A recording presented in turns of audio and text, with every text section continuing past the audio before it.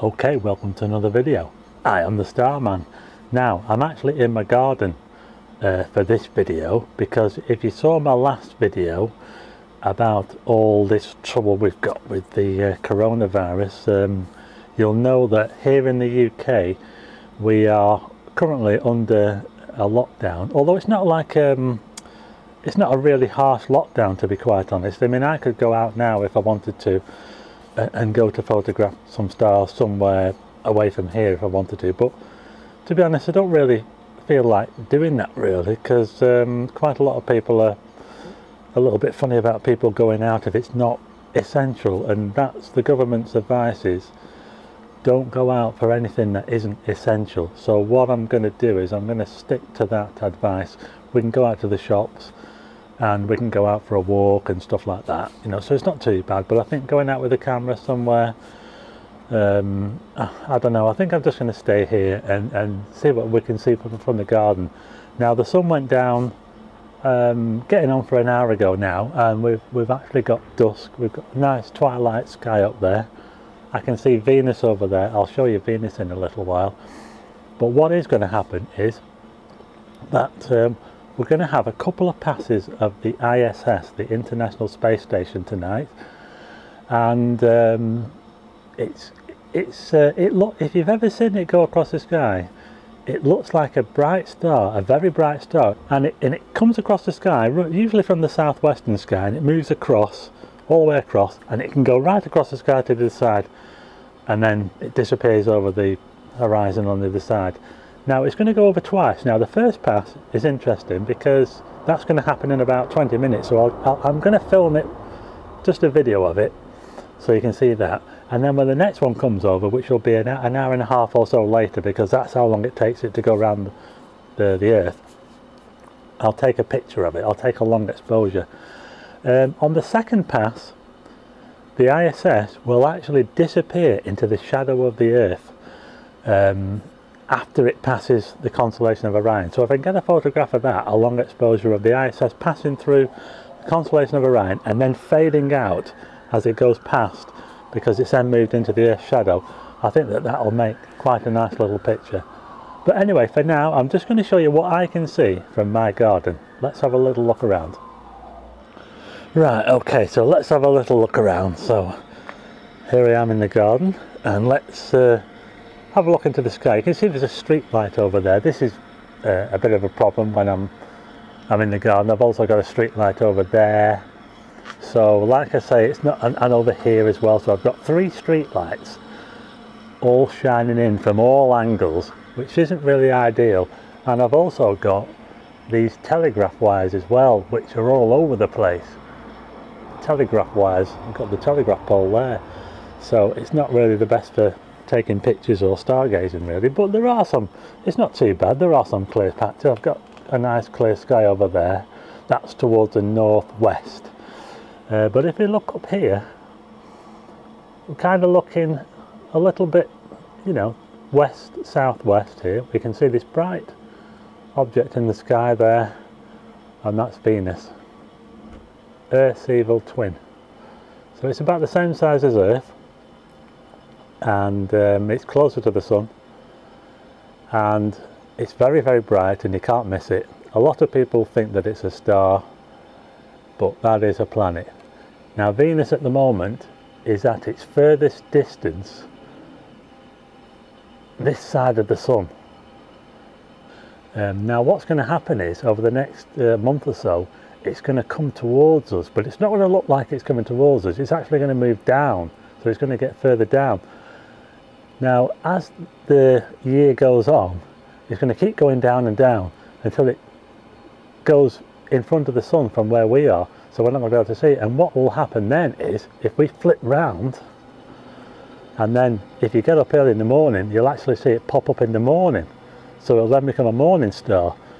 So at the moment Venus is what they call the evening star. So when it flips round and goes around the other side of the sun, it then becomes a morning star. So it's an inferior planet, you see, so it's inside of our orbit, so that's why it does that. So anyway, that's Venus. So I'm going to wait now, and then let's wait for the ISS to come over, and then we'll film that. So let's do that then. Right, okay, so I'm now in position and I'm now waiting for the ISS to come over. Just trying to gauge roughly where it's going to be. I'm hoping that it's going to be somewhere down here. It might take a while before we see it, before it gets up high enough before we can see it. Now over here I can see Orion. I'm not sure if it shows up on the screen. Sort of to the right of the street light, upper right, we've got the constellation of Orion. Now the ISS is going to cross right over the top of Orion. I think we might have something over here. I think it's over there. Yes, we've got it over here. So if you look at Venus there, the ISS is over here. I'm not sure if it's going to show up. It's not very bright at the moment, probably because it's quite low down, but it will brighten as it comes higher up. What I'm going to do is just try and zoom in on it a little bit if I can. Hopefully we can see it.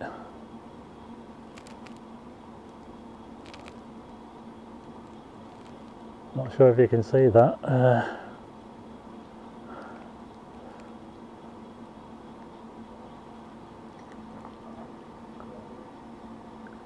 So there's a bright speck. You can see it quite easily. It's just whether it'll show up on the camera. I'm not sure if it's going to show up on this. Hopefully you can see it. It's rising up, and I have the telegraph pole here, and that's where Orion is behind the telegraph pole. It's actually going to go into Orion now.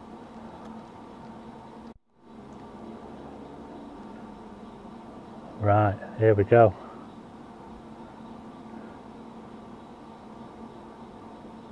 Hope you can see this.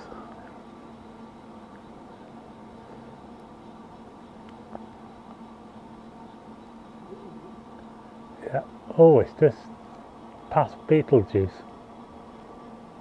The bright star Betelgeuse. It just missed it. It's now going behind the telegraph pole. Yeah, that's the International Space Station. That little speck there. Yeah, it's getting really high up now. I hope I'm keeping my camera on it because I can hardly see it on the screen. Yeah, I think I've got it there. There it is. Oh, it's really high up. I'm straining myself now to keep it in the frame. To keep my hands up. It's crossing right over. Now, remember, on the next pass, this is going to pass right over towards the east. On the next one, it's going to be quite a lot lower down, and it's going to actually disappear into the shadow of the Earth after it goes through Orion. Now that would make a really, really good shot. So I'm going to try and think of a way in which I can get a good shot of that from where I am now. Orion is going to be in a slightly different place by that time as well, so I'm going to see if I can get a good shot lined up for that. So there it is, it's passing over now. Now I'm going to wait for it to come round again, and I'll get it on the next pass and get a really nice photograph. So let's do that then. Right, okay, so I just wanted to show you this website that I used to find the ISS, and you can also use it to find all sorts of other things as well, all sorts of other satellites. You can even find the Hubble Space Telescope on here. It's absolutely got everything that you can see in the sky. So I've clicked on the ISS on the main menu, and it comes up with this map of the whole sky. Now the bottom of the map is to the south and the top is to the north, and we've got west over here and east over here. So you're kind of reading it upside down really, but it shows you the path of the ISS here. And as you can see, you might be able to make out these constellations. We've got Orion there, and we can see that the ISS comes in here from the southwest, and it actually goes right through Orion and almost gets through Betelgeuse there. And we saw that earlier on. It actually went right, well, I'm not sure if you saw it, but I saw it. Just went right past Betelgeuse there. So that gives us a good idea of where the ISS is going to be. Now I want to have a look at the later map. This later map shows us the next pass, which is going to happen at 9:15. And as you can see, the line is much shorter, and that's because the sun has gone further down. It's dipped further down below the horizon, and when the ISS comes round, it's actually going to go into the shadow of the Earth, and it's actually going to fade out right above Orion here.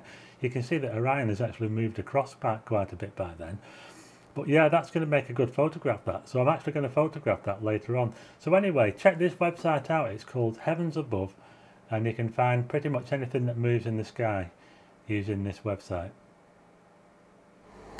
Right, okay, so we're now getting ready for the second pass of the ISS, which is going to be much lower, and it's going to pass just above Orion from where my position is, and I want to get quite a nice shot of it. So I'm not going to be able to do it from the garden really, because of all the telegraph wires and the street lights and everything. So what I'm going to do is I'm going to nip round the corner, because there's a field round the corner where I can get a much better and hopefully clearer picture of it with no street lights in the way or anything like that. It'll be a much more pleasing shot, and I'll try and talk you through the settings and how I'm going to set the shot up. So I'm going to do that now, and I'll try and show you the process of setting it all up. So let's go and do that then. Right, okay, so I'm now in my local park or field, should I say. It's just a field, it's not too far from where I live. It's pretty quiet. I'm surrounded by houses, but I've got quite a lot more room, and quite a lot more, I can see quite a lot more of the sky without any obstacles. Now there are some lights around as well, but I'm a lot further away from them than I am in my garden, and I can see Orion just over there in a gap in the trees, and I'm going to frame a shot with the houses and the trees and try and fit as much of the sky in as I can, and hopefully we'll get the ISS coming in and fading above Orion. So I'm just going to take you through the shot now that I'm going to set up on the camera. Right, okay, so I've taken a test shot here. Now this was just a test shot just to see how it was composed really. So I've got the houses down here at the bottom. I can see the stars here, I can see Orion up here, and the composition looks okay. I just need to adjust the exposure a little bit. So the picture will probably more likely come out something like this. Now for this shot, so this is 15 seconds, ISO 400 and 24mm lens. Now what I'm going to do is I'm going to set the self timer and set it to take a series of exposures at 15 seconds when I start to see the ISS, and then that will take all the pictures for me automatically, and by the time it's finished the ISS will have moved over Orion and then it'll have disappeared. So hopefully that will work. So, and we're going to have the ISS coming up somewhere over here, and it's going to move up this way. So let's see how it goes. It's going over now. Yeah, it's going over now. I don't know if you can see it, but my camera's clicking away. It's recording it, and it should fade out somewhere up here. I hope you can see this. It's going. It's above Orion. It's fading. It's fading. It's just about gone now.